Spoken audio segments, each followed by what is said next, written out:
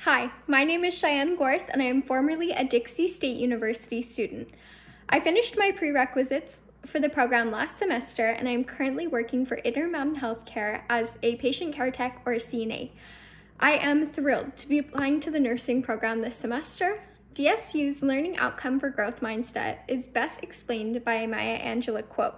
She once said, "Education helps one cease being intimidated by strange situations. With education comes effort, punctuality, and persistence.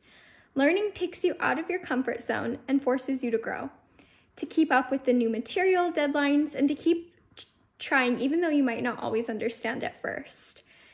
These are all wonderful personal attributes gained through effort and education.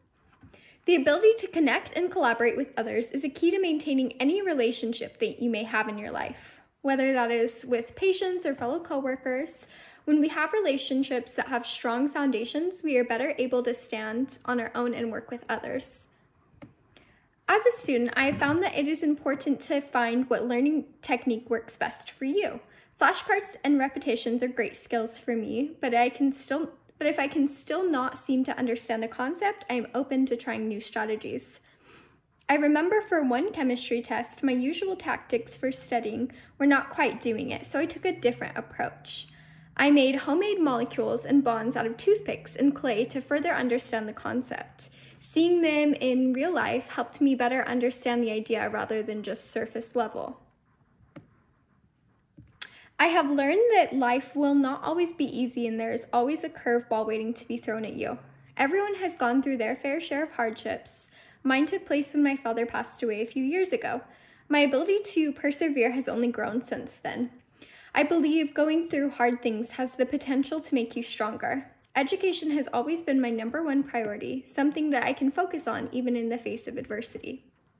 With professionalism, you have a better connection with the patient because you are portrayed as trustworthy. Therefore, the patient is more likely to open up to you. I believe that anytime you are part of a team, like taking part in the nursing program, you have an image of professionalism to uphold because you are representing something beyond just yourself. I believe that my determination to stay focused on school will help me succeed in this program, but my positive attitude, ability to effectively listen and provide empathy to my patients, and the hands-on experience I've gained from working at the hospital is what will make me a great nurse. These are all attributes that I possess and will continue to uphold throughout my nursing career. Thank you for your consideration.